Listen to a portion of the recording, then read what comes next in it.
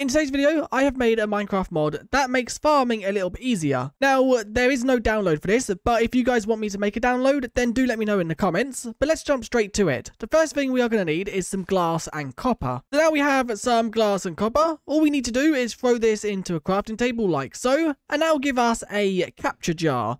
Now, the entity is empty because there is no entity, and I can pick up pretty much any entity within the game. So let's punch this squid, and you can now see it has a squid inside of it. Now, with this squid, I can do one of three things. The first thing I can do is I can move the squid around the world. If I was to click on a block, the squid would be released back into the world. The second thing I'm going to need is some diamonds and purple wool for the second use, and that is to make a essence table. An essence table is a block that will craft up essence. Now, this does work a little bit more advanced, and this isn't really vanilla, but this is just to make the next stage a lot harder to obtain, because you need to put buckets of lava in this top slot and it will fill this tank up. You then need to put sugar or redstone into this slot, and that will then produce some essence. And you need quite a few of these for the next block we are going to craft. We have to make sure the lava doesn't run out because it uses 100 lava every time it makes a craft. So now we have a few of these. We are going to need to craft up some essence blocks, which is just 9 essence. And if we do this a few times, as I think we need about 6 of these, we need 5 of them and a lava bucket, and that'll get us a mob farm, which is the next use for the capture jar.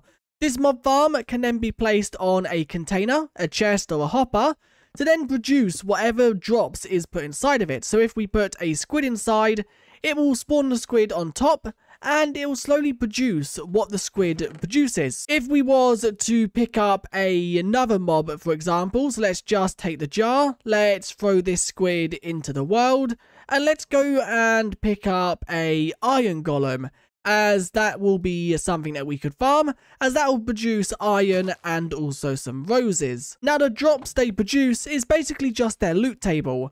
So this makes the big massive iron farms completely pointless, and you can turn it into basically a 2-block solution. And this would be very OP if they were really easy to craft. That is why you need to craft this block to then craft up some essence blocks and then to combine them with a lava bucket. So as you can see, the squid ink is now being produced. It will also remove 1 durability every time it produces a drop. And the iron golem has also produced some drops as well. Now, there is one more use for this, and that is if we grab the jar once again. Now, the next use for the capture table is a bit more advanced because you need 4 cobbled deep slate, 4 glass, and 1 armor stand. And this gets you a mob display. This block doesn't really help farming. This is just a block to display an entity. As you can see, if I put an iron golem inside of it, it will render the iron golem. The iron golem is completely invisible and it's not really there.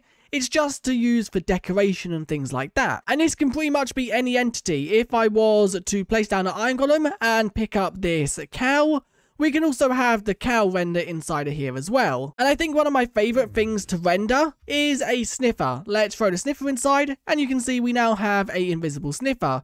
So this can be used in quite a few different ways, for decoration or also for trolls. Now, that is the mob farming part. The next part we are going to jump to adds 2 new blocks. The next 2 blocks we are going to cover is the block breaker and the block placer. This is the crafting recipe for the block breaker. It's some cobbled deep slate, a dropper, redstone, and a diamond pickaxe.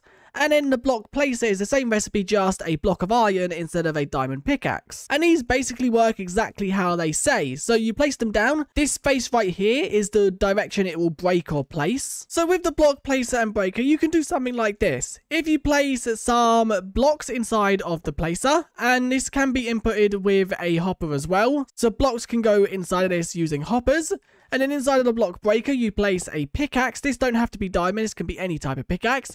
This one will place the blocks, and then this one will break the blocks with whatever block is in this space. And then with a hopper underneath, the blocks instantly get picked up. And this can be used for so many different things. It can also do things like automatically wax copper, because you can have a dispenser on this face that when the block is placed, it waxes the copper, and then this block breaks them. But they will not activate if they are turned off. So if this up here is not red, they will not place or break blocks. So we can see this one is breaking the block, but no more block will be placed because this one is disabled. and if we turn it on, it will then place a block. These have been in Minecraft before. These were inside of one of the April Fool snapshots where you could craft these up, but these work a little bit different than the ones that we saw in them, as they were kind of OP, and so are these, to be honest. And the final thing we are going to craft up is something that I think is my favorite feature within this mod that I made with help from Winternode. And this is the magnet block. It's crafted 3 redstone blocks, 3 lapis blocks, and then 3 stone bricks. And this is a block that when you place down, it will pull items towards it. So if I throw these items on the floor, they will slowly be pulled towards the block. If you had hoppers underneath these blocks, they will then be collected by hoppers. So this block really does help big massive farms where you have like maybe a mob farm. Instead of having a load of hoppers underneath the collection system, you can just have a magnet block pull all the drops to a central point. It does also work with things like bamboo farms or sugarcane farms. By default, the magnet will only pull items towards it. It won't pull any mobs or anything like that. But you can adjust that with some upgrades. And there's 3 different types of upgrades. The first one is XP, and that will pull experience points towards it. And that is crafted like so: oak planks, a bottle of enchanting, and a diamond. The next one is a magnet upgrade for entities, and this will pull mobs, so things like zombies or the player. And this is crafted some oak planks, a zombie head, and a diamond. And the final one is the speed one, which will increase the speed at which it pulls. And that is crafted with a copper block, a diamond, and then some oak planks. And an egg has just been pulled that chicken over there laid.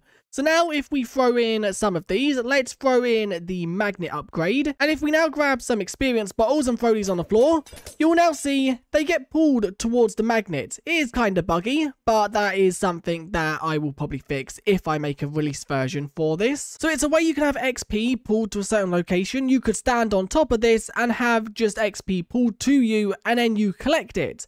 Now if we throw the entity one inside of this, this will pull entities towards it.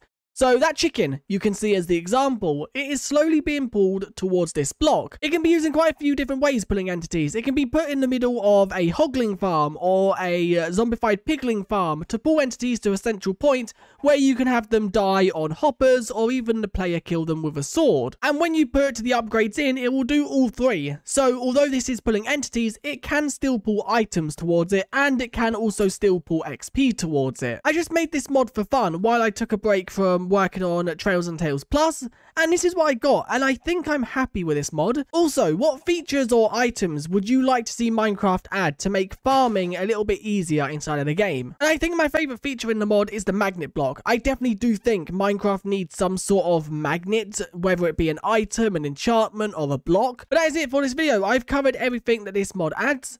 And if you want to see a download for it, do let me know in the comments, and I'll maybe publish it on CurseForge. But once again, thanks to Winternode for helping me with some of the textures, and I'll see you guys in the next one. Bye!